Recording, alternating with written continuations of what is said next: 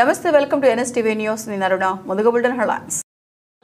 అనంతపురం జిల్లా కళ్యాణదుర్గం నియోజకవర్గ కేంద్ర పరిసరాల్లో పేదల కోసం ఇళ్ల పట్టాలు పంపిణీలో భాగంగా ప్రభుత్వం కొనుగోలు చేసిన భూమి చందను కార్యక్రమం ఉద్రిక్తంగా కొనసాగుతోంది.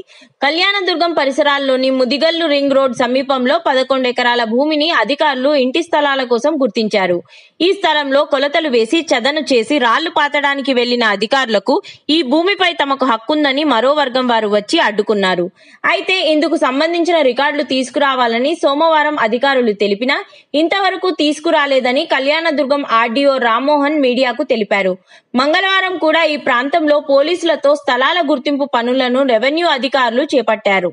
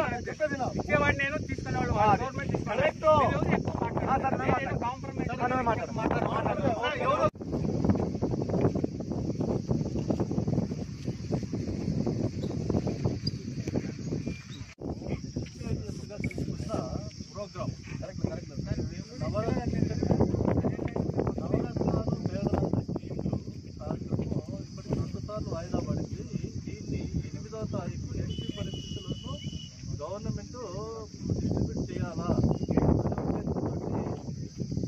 మెయిన్ ల్యాండ్ తీసుకోండి అని వస్తుంది.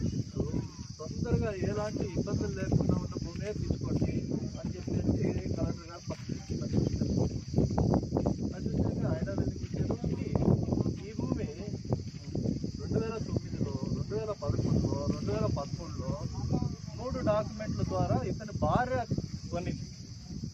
ఇలా పద్మావతమ్మ, పద్మావతమ్మ, గంగారు పద్మావతమ్మ గవర్నమెంట్లో అగ్రిమెంట్ అయింది.